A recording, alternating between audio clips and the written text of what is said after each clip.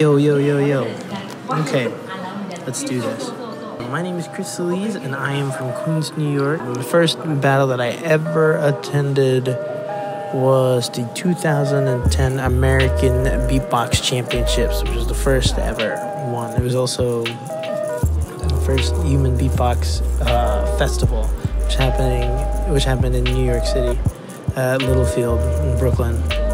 In 2015 and 2016, Gene Shinozaki and I, aka Spider Horse, won American Beatbox Battle Championship. We won first place for both of those battles. And then in 2018, we won the Grand Beatbox Battle as a tag team, which was a huge honor. Gene and I will be competing in tag team, and I'll also be competing in the team battles with the Beatbox House. My favorite beatbox moment, oh my god. I think, oh my god, there's so many. I think probably the first time I ever heard Gene do Jigsaw, because that was the first one. It was me and Amit, and that's how I knew he was going to win Grand Beatbox in 2015.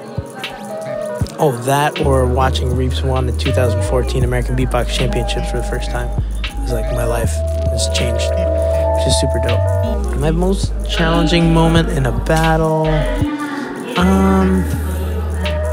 probably in 2015 when I was battling Napalm, and I saw that I was messing up my routines, and it wasn't both of my rounds weren't very strong because I was more concerned with how I was presenting myself physically on stage, and I was nervous with the crowd, and I wasn't really thinking about making music. I was more concerned about impressing people, and I just couldn't pull it together for that whole time.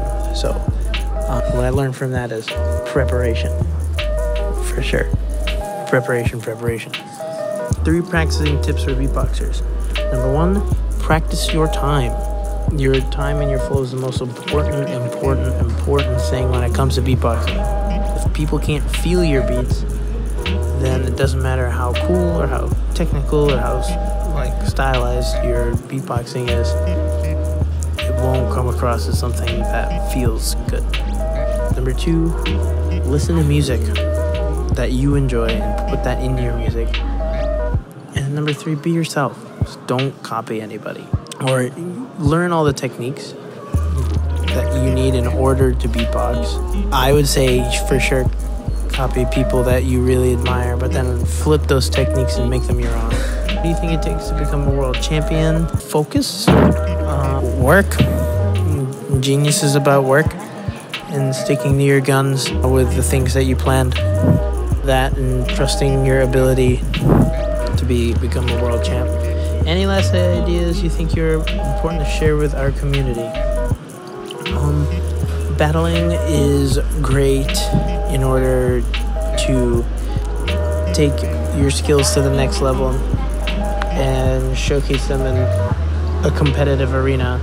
It's important for community building. So if you're really serious about the battle game, remember that you're making a choice to go compete against somebody else, and if you're about that life, kudos to you. That's really dope. And remember, you're going into a fight. You're going there to fight and kick the other person's ass. And you do that by being the best version of yourself. Be the best version of yourself, and you will kick the most ass, because everybody is always rooting for you. And always remember that. Okay, dope. That's it.